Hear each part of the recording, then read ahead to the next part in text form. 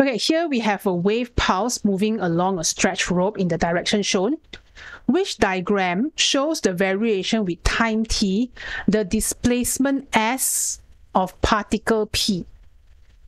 Okay, my OneNote is not working. Okay, let's look at p.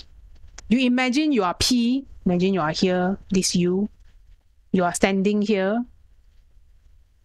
The first wave portion that you will encounter is this part. This is the first part that you will encounter. So the first thing that P will experience is an upward displacement. So this is first this one.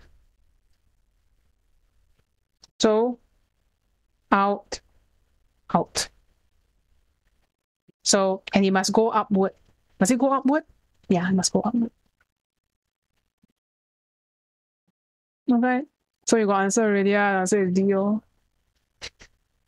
this is point position 1. Okay. Then followed by position 2, then 3, then 4. So it will go straight, then go down diagonally, then come back up again. So P experiences this first.